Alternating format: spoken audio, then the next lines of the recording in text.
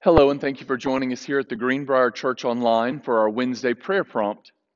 Over the past several weeks, we've been looking at the fourth Psalm, and the whole intent is we want to learn how to pray like David prayed in times of suffering. Here's a quick summary of what we've already talked about. The very first week, we said that in times of trouble, it's helpful if we'll just slow down and try to remember how God has shown us grace and mercy in the past. The second week, we talked about in the midst of suffering, often what we want to do is to act quickly in an effort to get away from the pain. But our best option is to slow down and to spend some time thinking about what we are going to do. Because in moments of pain, it's better to be silent. You see, we have this excellent track record of hurting other people with our words. Then we talked about the fact that worship is rarely sweeter and more heartfelt than in times of trial, because in those moments, God is often in the process of removing the physical treasures that compete with His place in our heart. And then we said oftentimes we're tempted to turn inward when we're suffering, yet David reminds us that this is the perfect time to turn outward and to minister to others who are also suffering. So let's read through this psalm one last time together. God, you are my righteousness, my champion, defender. Answer me when I cry for help. Whenever I was in distress, you enlarged me. I'm being squeezed again. I need your kindness right away. Grant me your grace, hear my prayer, and set me free. Listen to me. You elite among men, how long will you defame my honor and drag me down into shame? Will you ever stop insulting me?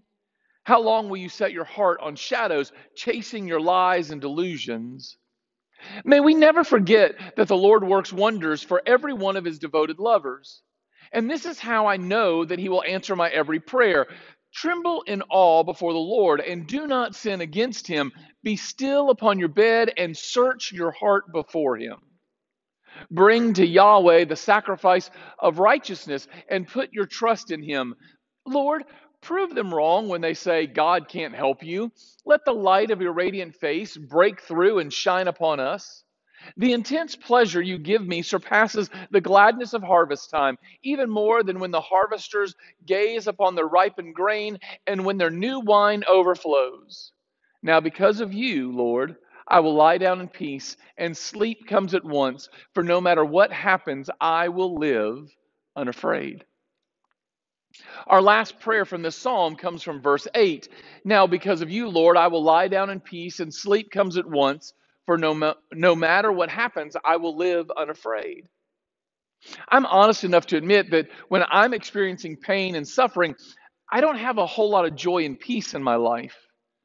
Maybe you've noticed that in your own life that joy is typically dependent on pleasurable experiences. Your peace is typically found in a predictable schedule. When those things are stripped away, we convince ourselves that we have plenty of reasons to stay awake at night and to toss and to turn to try to figure it all out. David is facing an incredibly uncomfortable and unpredictable circumstance in his life. And instead of wallowing in self-pity, he's led to write this psalm. If he decided to express bitterness and restlessness, we would not only understand, we would justify his response. But there's one big reason why, in the middle of all of this suffering, David finds joy and peace. Because his hope is not rooted in his circumstances, his hope is rooted in God. You probably know this by now, but your life is vulnerable to dramatic change. People will turn their back on you, the economy crashes, sickness strikes at any moment, or the mask order and quarantine seem to go on forever. If your joy and peace are dependent on your circumstances, your life is constantly dealing with this roller coaster of emotion. That's why it's so important for our faith in God to be a steadfast faith in his character that doesn't change. Our God is loving and wise, patient, strong, and kind at all times. He's a steadfast rock. And when our joy and peace are rooted in his character, we can find the ability to fall asleep even when everything around us comes crashing down. Now, usually when I read stories like this in the Bible, it's easy for me to get discouraged. I mean, David was a great man of faith, a man after God's own heart. There's no way that I can ever live up to that standard, right? Those are the moments that I need to be reminded that David is a good theologian. He's not a good person. I need to be reminded that this is the same David who rapes Bathsheba and commits murder of her husband.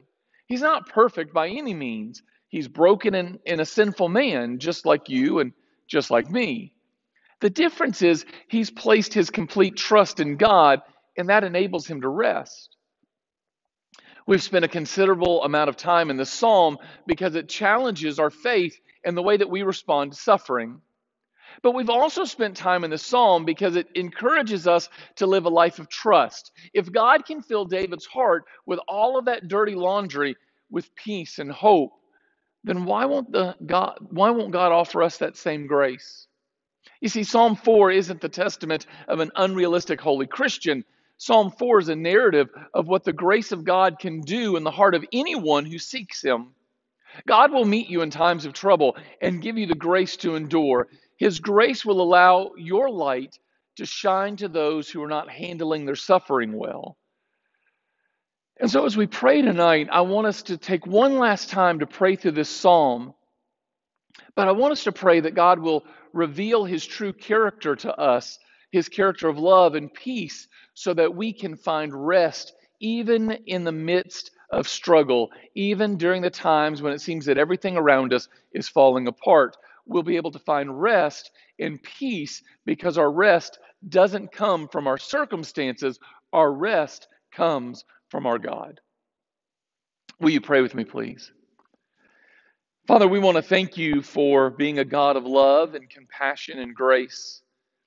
And even in times where it seems that our circumstances are clouding our vision of you, if we'll take the time to stop and to think back, to reflect, and to remember how you have loved us and you have been compassionate towards us in the past, Lord, I know that it will help us have faith that you will continue to pour out your compassion and your love and your mercy and your grace in our lives in the present.